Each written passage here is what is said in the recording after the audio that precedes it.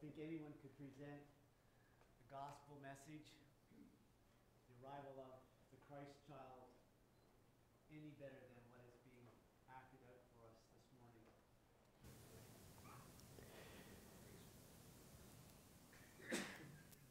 She will give birth to a son,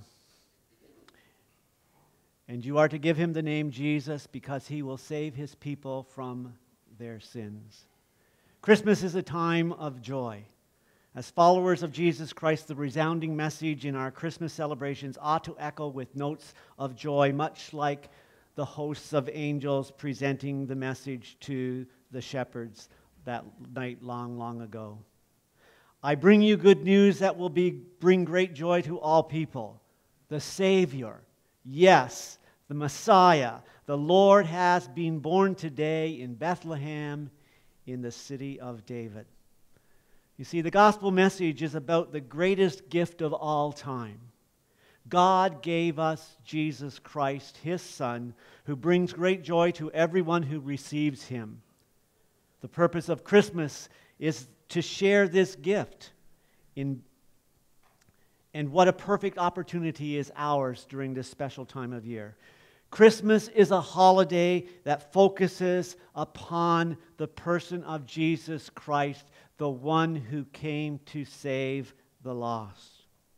Knowing that Christmas time is God's chosen time teaches us that Christmas is the time for us to renew our faith, a time for us to experience, as this series, The Newness of Christmas, informs us this morning about the new life.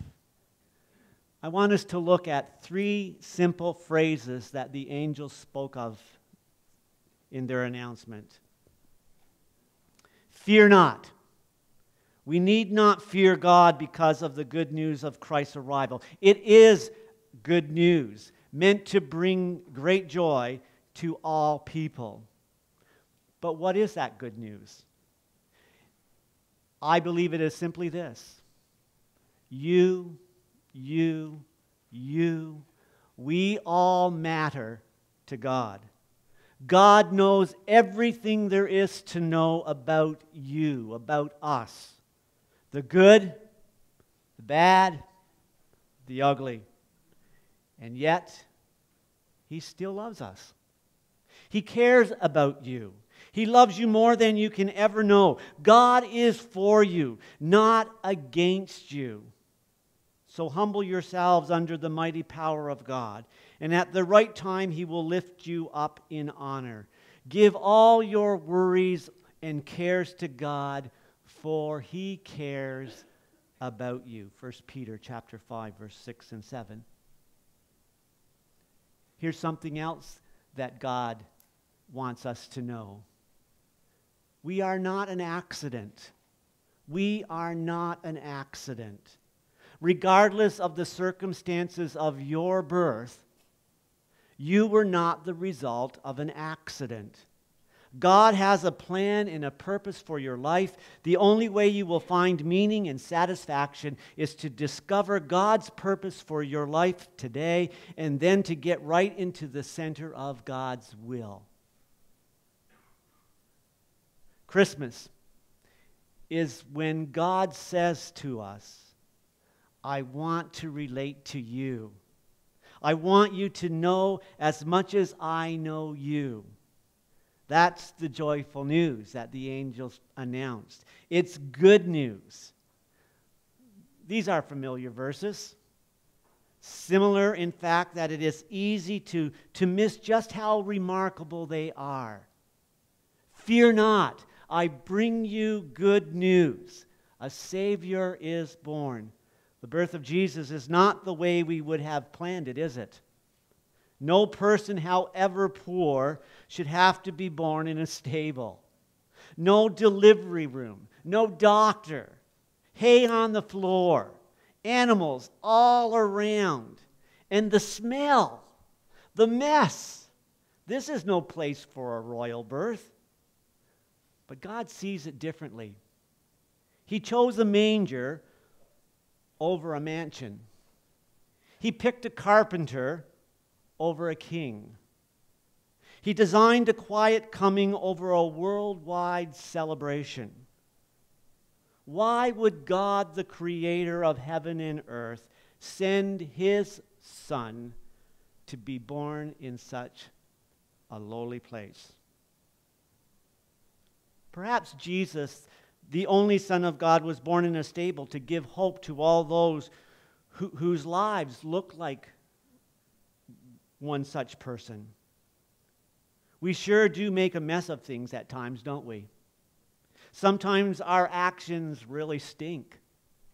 And though we try to make the best of it, the winter wind still sneaks into the corners of our lives, and the nights get cold and dark. Fear not, for I bring you good news.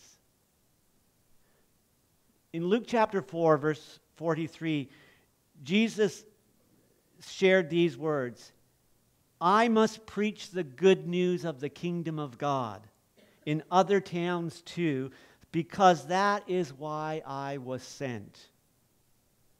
Too many days, too far from God, too many years, too hard on others, too much mess. God knows. God knows. And he has some amazing words for us today. I bring you good news. I'll give you great joy. I sent the Savior, Christ the Lord. C.S. Lewis says of Christmas, the whole thing narrows and narrows until at last it comes down to a little point, as small as the point of a spear. A Jewish girl at her prayers. Mary and Joseph, in their simple faith, accepted the good news of Jesus' birth. They demonstrated faith in God's plan. They experienced God's peace. They heard the angelic word of affirmation, a word often repeated in the Christmas story: do not be afraid. The newness of Christmas informs that Christ would soon come. Think of Christmas for a moment. What are the thoughts that go through your head? The decorated tree, the lights, the music, the childlike feel of the season, the angelic announcement and the birth of Christ. The hardest part about preaching or singing at this particular time of the year, or hearing the story even as adults, is that it no longer affects our senses. It no longer moves our souls to humility. It no longer moves our lips to give praise to God for His grace, His love, and good news. Sometimes I fear we do not give consideration to the real newness of Christmas, the angel's announcement of Christ and salvation to all humankind. Rejoice. Do not be afraid. For I bring you good news, a Savior. The drama of Christmas comes as if God has pulled back a curtain on the world's stage and placed a spotlight on Christ born in Bethlehem. What will Christ be? He will be named Jesus, we are told, a reference to salvation. He will be great, an indication of His power. He will possess a kingdom. Not like the Roman emperors in their grandeur with their golden crowns and the armies with chariots and horses that will one day end, but a kingdom of faith, a kingdom of hope, a kingdom of love that will have no end. Do you ever race through Christmas and lose a sense of wrapping your heart in your mind around the mystery of Christ? Do you revere Christ as you ought? Do you stand in awe? Our God is an awesome God in His miracle of salvation and in the mystery of His message of hope. The Christ of Christmas invites us to place our faith in Him and watch Him produce within us this spirit of hope. This hope is more than positive thinking. It's more than a good attitude. It's more than a good feeling on a warm winter day. It is a hope rooted in Christ's birth, in his death, in his burial, in his resurrection, and his life, simply because we choose to believe in him. Do you really want to know God's answer to the deepest longings of your life? John tells us what it is. For God so loved the world that he gave his only Son, that whoever believes in him should not perish, but have eternal life. Here we find the answer in the most unexpected place. Look long at heaven's barn-born baby. He's the only one sleeping in the hay. And listen as God whispers, no mess turns me back. No smell turns me away. I was born to live in lives like yours. He knows exactly what you're like, and still he loves you. He simply awaits your invitation to come in. One word from you, and God will do again what he did back then. He'll place his Son in the stable of your heart. He'll give you the gift of eternal life. In 1941, an American composer by the name of Catherine Kennicott Davis penned the words of this song, Carol of the Drums. We know it today as the Little Drummer Boy.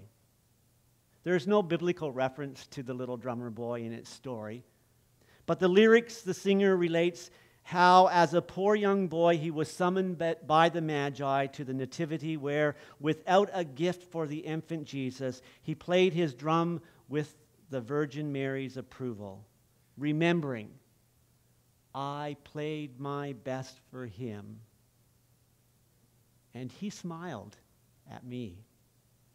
He smiled at me. Friends, God doesn't care if you have wealth. God doesn't care if you have lots of talent. God doesn't care if you have fame. God only cares that you do the best you can with what you have to honor and glorify him. Walt Whitman wrote about America's teeming, intricate world. We in America pride ourselves too much on being busy and cramming our time with stuff. In the whirlwind of Christmas, exhausting in its hectic pace, it would do us good to pause, to hear the rush of angels' wings, to hear God's message as announced afresh. Christ the Savior has come. Years ago, he says, in a children's musical in our church, the children were dressed as Mary, as Joseph, as the shepherds, and as the angels, much like our little darlings are this morning. And yet, in one hushed moment, one of the characters recited this line: stop, look, listen for Christmas. Good news, great joy, eternal life. Would you like to receive this gift this Christmas? I pray that as the children continue to relay this story, that may be your desire.